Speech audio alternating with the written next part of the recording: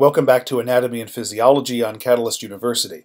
My name is Kevin Tokoph. Please make sure to like this video and subscribe to my channel for future videos and notifications.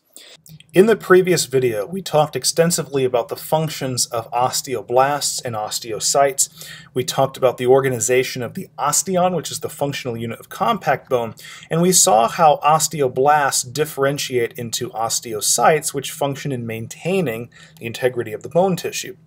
Then we took a look at some cool electron microscopy images and immunohistochemistry. Now what we're going to do is we're going to transition to a new cell type, which is called an osteoclast. This is a cell type that is not derived from the same lineage as these two right here. So what I didn't show in this video is that osteoblasts actually come from a precursor cell called an osteoprogenitor cell. The osteoprogenitor cell can then differentiate into an osteoblast, and then through the processes we talked about in the last video, the osteoblast differentiates into an osteocyte. The osteocyte functions in maintaining bone tissue. The osteoblast functions in secreting the matrix that makes up the bone tissue, so it builds bone. And that process is actually termed bone deposition. That's very important, bone deposition. In contrast, osteoclasts, first of all, come from a different cell lineage, and they function in an opposite process called bone resorption. So while osteoblasts do bone deposition, which increases the density of bones, osteoclasts actually remove pieces from the matrix, so that's collagen and calcium, and so they actually decrease the density of the bone matrix, or they decrease bone mineral density. And that process is called bone resorption, and it's done so through osteoclasts. So before we look at their function in any detail, let's talk about where osteoclasts come from. They do not come from this cell lineage. They are separate. In fact, their shape is actually very different. They actually resemble more macrophages, which is actually where they come from. So macrophages, yes, they come from monocytes originally, but what has to happen in order to form an osteoclast is you have to have the fusion of several macrophages, many macrophages. These are already large cells, and so first the macrophage has to migrate from the blood to the bone tissue because that's where the osteoclast is formed. So once the macrophages have migrated to the bone, several of the macrophages are going to fuse together. Now notice they form this cell, which is very large. It's the fusion result of many macrophages, and so it's aptly called a giant cell. Notice that the giant cell is literally just a conglomerate of all the macrophages. So all these nuclei that came from the macrophage are contained within the giant cell. Okay? Now the giant cell, under some conditions that we won't talk about, is stimulated to differentiate then into an osteoclast. Okay? And the reason it's important to understand that the osteoclast comes from macrophages is that the osteoclast is in some ways going to share some common function with macrophages. Because what do macrophages do? Well, they degrade things, right? Now they degrade it through phagocytosis, so if you have foreign bacteria, pathogens of any kind, if they somehow make their way into tissues, the macrophage is going to destroy them. It's going to degrade them.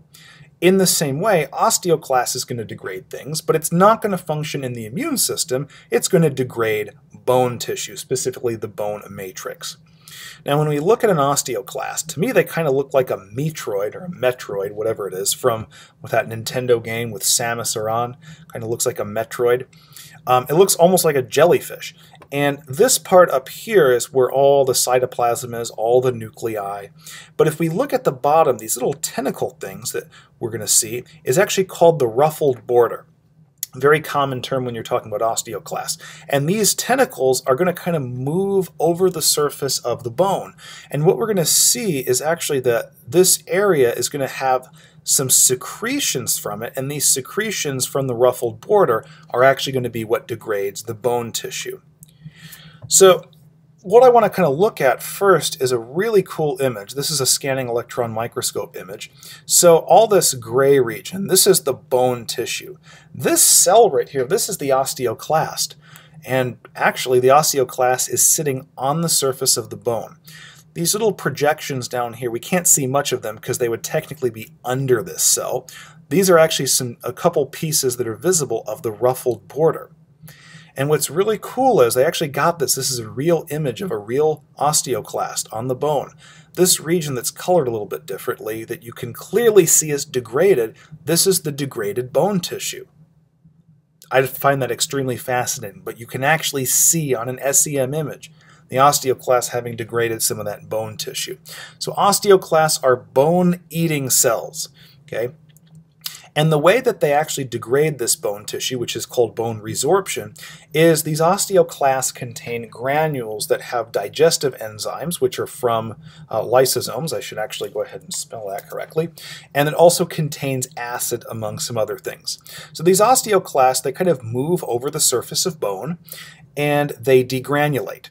And a lot of their substances are released kind of into this ruffled border area, which allows them to degrade the bone. And they're going to degrade both the organic part and the inorganic part. So there's several enzymes here that are, and other substances that are important for degrading the organic part. For example, they have enzymes called matrix metalloproteinases, cathepsin K, collagenases. These three are important for actually hydrolyzing and breaking down the collagen and other organic pieces. They also have proton pumps called V-type ATPases, which actually just secrete acid. And the acid will help denature proteins on the bone surface, like the collagen, and that makes it easier for these three enzymes to degrade the components of the matrix. All right? So these are secreted from that ruffled border region. But there's also substances that can help degrade the inorganic part. In addition to denaturing the collagen and other proteins, the acid that's released by the V-type ATPases will actually stimulate the inorganic part, all these metal ions, to come apart and make the calcium easier to be released from the bone. They also have this enzyme called tartrate-resistant acid phosphatase, which is going to work with the acid in order to remove especially the calcium from the matrix. Because remember, one of the functions of bone is to store calcium. Now, when calcium gets released from this degraded area or this resorbed area, the calcium is going to go into the blood, and that's going to have some important implications later.